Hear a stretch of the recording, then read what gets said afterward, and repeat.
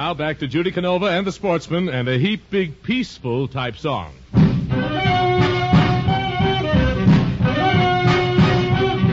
medicine man I met said, don't get yourself in a sweat. When things look gray, just shrug and say, it must have been something I ate. So don't get yourself in a snit, he said. Tuck your tantrums into your kit instead. It's disarming to be charming, quote the medicine man, whom all agree it's plain to see nobody could be wiser than. So if your temper's getting the top hand, all you gotta do is just stop and pass that peace pipe and bury that hatchet like the Choctaws, Chickasaws, Chattahoochees, Chippewas do.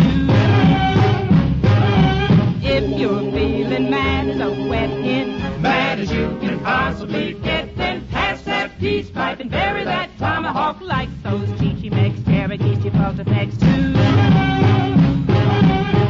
Don't be cranky, try to use a little restraint. Fold that hanky and wipe off all of that war paint. And if you find yourself in a fury, be your own judge and your own jury. Pass that peace pipe and bury that hatchet like the Choctaws, Chickasaws, Chattahoochees, Chippewas do.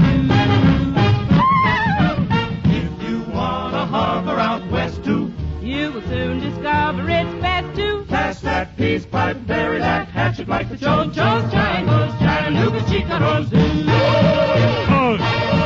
Even in colonial days you knew the ceremonial ways to pass that peace pipe and bury that tomahawk like those Chicoutamies, Chippewas, and Chickapees do.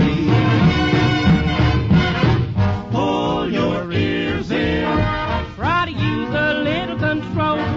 When all clears in, you'll be top man on the totem pole. So if you wanna be an alright guy, not a long-faced blues and a night guy, write that apology and dispatch it. When you've quarreled, grand to patch it. Pass that peace pipe and bury that hatchet like the Choctaws, Chickasaws, Chattahoochees, Chippewas, and those Chichi-Mex, Cherokees, Chapultepecs, and those Chicoutamies, Chepachets, and Chickapees, Choctaws, Changos, Chattanooga, Chickasaws.